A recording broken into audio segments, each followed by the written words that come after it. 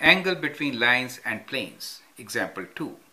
Determine the angle between the line with symmetric equation x equals to minus y, z equals to 4, and the plane 2x minus 2z equals to 5. Okay, so we are given symmetric equation of the line here. So from there, let's try to find out the direction of the line. Okay, so our line equation is x is equal to minus y and z equals to 4, correct? So basically it is x over 1, y over minus 1, right? And z equals to 4, right? So what is the direction for the line?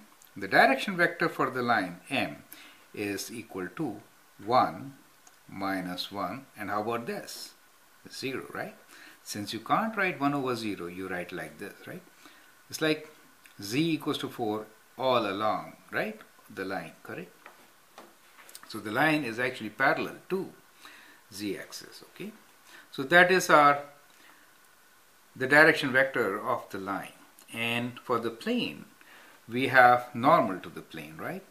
We can write the equation of the plane as, let me write it in different ink, equation of the plane, so that is for the line. And here the equation for the plane is 2x minus 2z equals to 5. So what is the normal here? So the normal here is 2 for I, the x along the x, y component is 0, and z is minus 2. Well, you can always simplify this and write this as 1, 0 and minus 1. So that's a good practice to simplify and write it like this.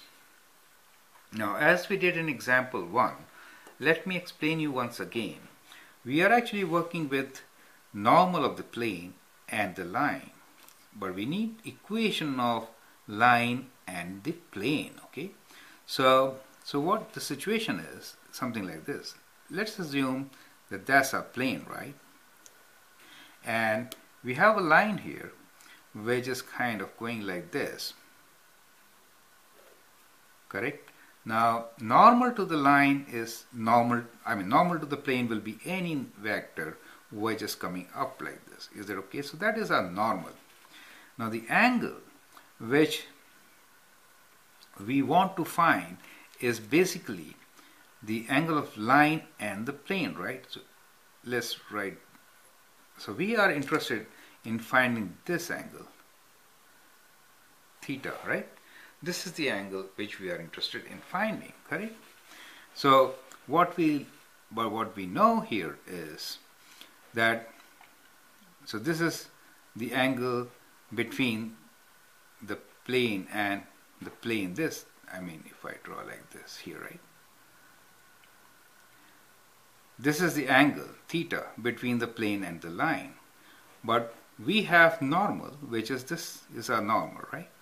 And that is direction of the line. So if we use dot product of m and n, we actually find that angle. So that angle is not this. That angle is, let us say, phi, which is this, right? Phi. Is that okay? So that is the angle which we will find if we do dot product of m and n. So from here clearly you can see the relation between phi and theta is that theta equals to 90 degrees minus phi. Is it okay? So that is how the relation is. So what we will do is we will use normal of the plane and direction vector of the line and do dot product between the two. So we know, so m dot n is equal to magnitude of m times magnitude of n cos phi, right? The angle between them. And from here we can say cos phi is actually equal to dot product of m divided by magnitude of m and n. Is okay? So that is how it is going to be, right? So let me draw a line here so that there is no confusion. Now, that is what it is. So what we can also do, how is phi and theta related? So phi is actually 90 minus theta, right? So you can say here, we can say here that phi is 90 minus theta. Is it okay? Now, if That means cos of phi is kind of equal to cos of 90 minus theta. Is it okay? And cos of 90 minus theta is sine theta. Does it make sense to you? So in example 1, I calculated like this and then found the value of phi, and from there we did 90 minus theta to find the angle theta, right? Now in this example, I'm using a different strategy. What I'm trying to do is, I'm saying that, well, phi is related with theta in this fashion, so I can write cos of phi as sine of theta, right? That's equivalent. So I'll change it to this, right? So that's an alternate formula for the same thing. So you can say the angle between a line and a plane given normal of the plane and direction vector of the line can be written as a new formula, sine theta equals to m dot n over m and n. So in this case, you don't have to do 90 minus theta at the end. So do you get the point? So that is the whole idea. Teach you an alternate formula for the same thing. Okay. Now let's do it. So m is 1 minus 1, oh sorry, 0 dot 1 0 minus 1 divided by square root of magnitude of this, which is 1 square plus 1 square plus 0 times 1 square plus 0 plus 1 square, right? Which could be written as 1 times 1 is 1, 1 times 0 is 0, 0 times 1 is 0. So you get just 1 in the numerator. And here we have square root of 2 times square root of 2, which is half, right? So what is sine of half? So I don't have to use calculator. That's the best part, you know. So you know your standard triangles. So you draw your standard triangle and you know what? Here, this side is 2, this side is 1, this is square root of 3. And for sine, we need half.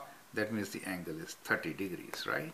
So from here, we can do theta as sine inverse of half. We can write theta as sine inverse of half, which is equals to 30 degrees, right? So the angle between the line and the plane is 30 degrees. So let me do a recap on this.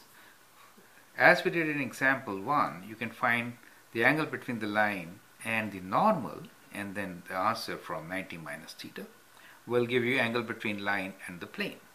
Or you can modify your formula and say, well, sine theta is the angle between line and the plane, which is dot product of vectors of direction vectors of line and normal divided by their magnitudes.